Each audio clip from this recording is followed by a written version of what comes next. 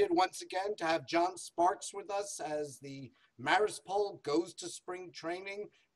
John, where do we find you today? Lee, I'm in Scottsdale, Arizona at Salt River Fields at Talking Stick, which is a spring training field that the Arizona Diamondbacks play at. And today we've got the Oakland A's playing the Diamondbacks. Our old buddy Bartolo Colon starting for Oakland. Remember him well. Yeah, and Brandon McCarthy for the Diamondbacks. They played each other twice and split. And so today's a rubber match if anybody keeps score at these spring training games. But I got to tell you that being around Diamondbacks takes me back to 2001. And it reminds me of our partner in crime, Barbara Carvalho, who has to this day not forgiven Mariano Rivera for his meltdown against the D-backs. We would have had another World Series in the Bronx. What can I say? Well, I've told her that the statute of limitations is 10 years on blowing the ninth inning of the seventh game of the World Series. And given that he's announced his retirement, I think it's time to let bygones be bygones. I don't know if I've succeeded on that point, however. Well, I'm here really. I kind of wanted to look ahead. That was then, this is now, and I wanted to see these Oakland A's because they won the American League West last year. Or I should say the Texas Rangers lost it. The Rangers were in first place until the very last day of the season. The A's scooted in, so I wanted to see if the A's were for real. I've seen the Rangers, I've seen the Angels this week, and now I want to see the A's to kind of get a better picture of the AL West. And so that's really kind of why I'm here. However, I did spend some time watching the Diamondbacks drill. Spring's a time when they drill, rope. These plays that you go over and over and over so that when the games start counting for real, you do automatically. For instance, today I watched pitchers work at fielding infield hits and which base to go to and all. I saw pitchers J.J. Hutz and Tyler Skaggs working over and over and over again on this drill. And then a little bit of a scuttlebutt from the clubhouse. Kirk Gibson, he of the watch me hit this one off Dennis Eckersley in a World Series, revealed that their potential leadoff hitter, Adam Eaton, who came up at the end of last season, these were Gibson's words. Adam Eaton has a chip on his shoulder, and he's hoping that the veterans will loosen him up. He says he's not ready to panic right now. He said that there's always a good mix in the clubhouse. You have all kinds of different personalities, and that's kind of the dynamic. But he did say that Mr. Eaton needs to kind of loosen up a little bit. Now, when you're watching the practices and you're watching the games, I mean, can you really see the difference between the young kids trying to make the team and the veterans just trying to get into shape, knowing they've got a place on the scorecard once the season starts? Can you see that difference? Absolutely. Every play, even if it's in the practice, if you're a young kid, all the eyes are on you. You only get so many chances. And so there is a lot of pressure. The veterans, they know they're going to make the team. And it is a time where they're just kind of, polishing up those skills for themselves. Now, yesterday, for instance, I was watching Clayton Kershaw of the Dodgers. He's, by the way, is going to start against Yu Darvish tomorrow against Texas. But here's Kershaw, who, in between a Sports Illustrated photo shoot yesterday, was working on his mechanics. He worked over and over again on his mechanics, going from the stretch.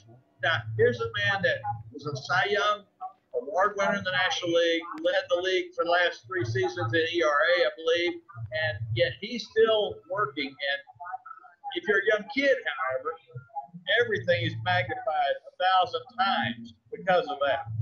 Sure. Now, you're going to be watching yesterday, the day before, you watched the Angels. They were only 5 off the pace last season against the A's, who you're going to be watching today. They've really brought in some strong acquisitions, really built up their hitting enormously. Do you think this is now their season to lose, or is it likely the A's could repeat?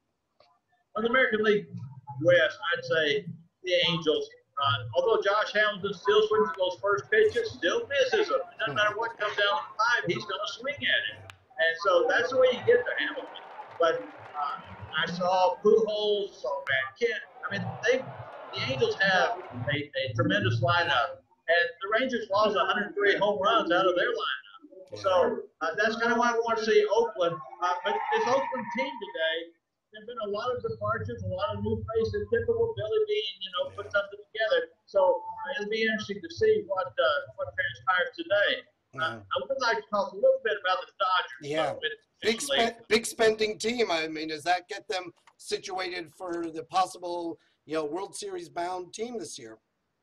They spent a lot of money, but yesterday, second stringers from the Chicago Cubs beat them 8-1. You had their lefty on the mound for the Dodgers, Chris Capiano. He was 12-12 last year. He got beat up bad. He in the first inning, for instance, Cub catcher Wellington Castillo, he tripled home a couple of runs. They scored 3 in the first, and when it was all said and done, Capiano went 4 in the third innings, gave up 5 earned runs on 6 hits. They're going to have to do better than that if they're going to win. And also, they didn't get much offensive punch. Adrian Gonzalez, the old Red Sox. He went 0 for 3 yesterday. Now, Andre Ethier got ahead, but it was a pretty anemic Dodger lineup yesterday. That's got to change if they're going to win. Yeah. And the pressure's on to win with all that money having been spent. Yeah, absolutely. Now, summarize your week. You've been a veteran of many grapefruit seasons, Grapefruit League. Now you've got headed west for the Cactus League. So what's the biggest thing that stands out as the difference between the two? Well, the temperature for one, yesterday we wilted. It was 94 degrees out in Glendale and a brutal sun. The heat in Florida is more of a humid heat, but the Arizona thing is pretty neat because all the parks are fairly close. They're all bedroom communities of Phoenix, so you can get from one place to the other, see a lot of teams in a short amount of time. In Florida, you drive from Tampa to Fort Lauderdale to West Palm, and it makes it difficult. But Lee is a great time, no matter which end of it you're at. Yeah. Shag an autograph, mix and mingle with players. In fact, I'd like for you and Barb and Mary Azzoli of the Maris Poll to join me next year. Tell you what, you pick it out. Florida, Arizona, but let's all do it together. From your lips to God's ears here. I know you know what this is. Any chance we're going to be wearing this with pride when the season ends this year? Well, let's hope we do. I wish I had mine to put on. I don't today, and I need it in the sun. But I do look forward to bringing some more features next week, perhaps. Otherwise, we'll look for you down the road. Absolutely. And as they say, play ball. We're ready for the season to start up here.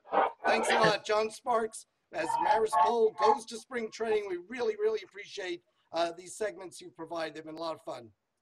Adios. Take care.